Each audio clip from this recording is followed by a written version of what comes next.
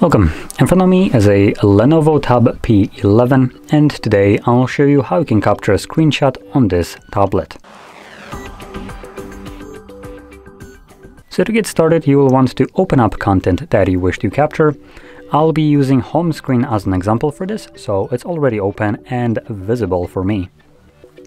Now once your content is prepared by having it visible on your screen, simply hold power key and volume down at the same time. Or, as you can see, just click them actually. Now, once you click it, you get this pop-up with share and edit options, and after a moment it will disappear. Once it disappears, you can then just simply find your screenshot and your Photos application. It will show up right at the top in your Photos library.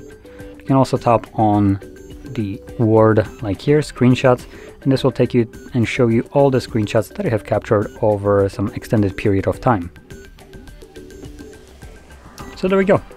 Now, if you found this video helpful, don't forget to hit like, subscribe, and thanks for watching.